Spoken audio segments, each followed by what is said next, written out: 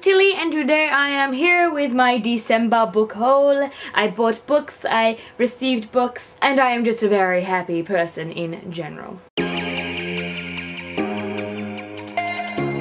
And the first one is The Star Touch Queen by Roshani Chokshi, and this one I am also currently reading. I am like 100, no I'm not, I'm like 70 pages in and I'm kind of like stuck on it. So if you guys have read this book, please let me know what it is like so that I can know if it gets better or not, so that I can hopefully be encouraged to read more of it and sooner. I was told to read this by a few people because apparently it's very similar to The Wrath and the Dawn, and because I love The Wrath and the Dawn so much I wanted to pick up something very similar to it, so I did. Next up, and I have to thank my friend Sam from Sam Barnes. He is Oz Fanboy. I'll leave a link to his YouTube channel below. He is funny and sassy and I love him so much, so go and check him out. He bought me this book Branded, which is part of the Sinners series by Abby Kettner and Missy Kalikiki. This is one of his favourite books, I believe, and so I hope that I'm going to enjoy it. Fingers crossed that I do. So thank you, Sam, for giving me this book, and I will treasure it forever,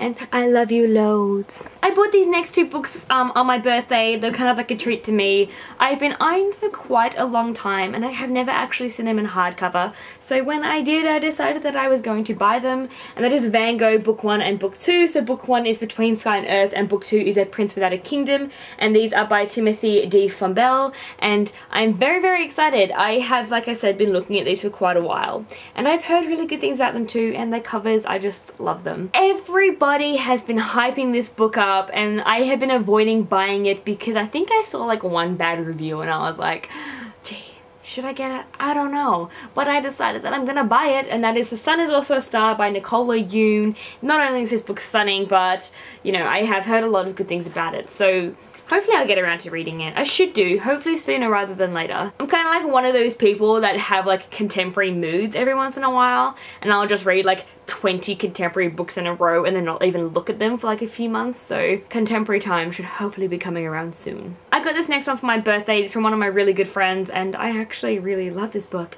and that is How to Tell If Your Cat is Plotting to Kill You. I also bought The Beginning Woods by Malcolm McNeil, and I have heard amazing things about this book, and I really am into those simplistic covers at the moment, so of course I am such an aesthetic person, so I went and bought it for its beauty and hopefully its storyline. It is a mystery book, and I haven't read a mystery in quite a while, so hopefully I will enjoy this one. I got this as a Christmas gift from my lovely friend Lisa, who came over for Christmas. The first one I've got is How It Works, The Cat, and this book is actually like really funny. A pet can be great fun.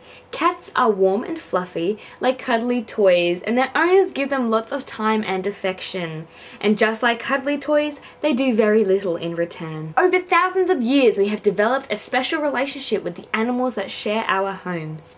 Dogs have evolved to serve many sorts of human needs, and humans have evolved to serve many sorts of cat food. 11 out of 10, fantastic book. These next three books are all by Margaret Atwood. It is a trilogy, I'm pretty sure. I'm not actually 100% sure what order they go into, but we have The Year of the Flood, Mad, Adam, and Oryx and Crake. I thought that I was just bad at pronouncing author names, but it turns out that I'm also bad at pronouncing book titles. Second last one is The Rose and the Dagger by Renee Adhay, and if you guys follow my Goodreads story on this, I finished The Wrath and the Dawn, and I was waiting at the bookstore before it even opened to get this book because I desperately needed to read it. I finished this one already and I absolutely loved it. I'm trash for these books, to be honest. And the last book that I got in December was from the YA Chronicles, and that one is Finding Wonders by Janine Atkins. And yeah, I really can't wait to get around to reading this one. It is like a poetry collection centered around 3 girls who basically find the wonders in the world.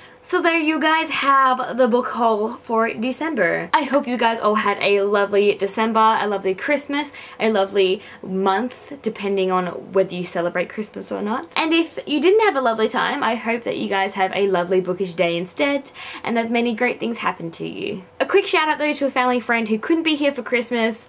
You were dearly missed, and you just have to have your Christmas present when you come back in February. So I turn to you guys to help encourage me to read more, and it kind of works, so I'm pretty happy with that. Let me know if you guys think I should do the same thing as January.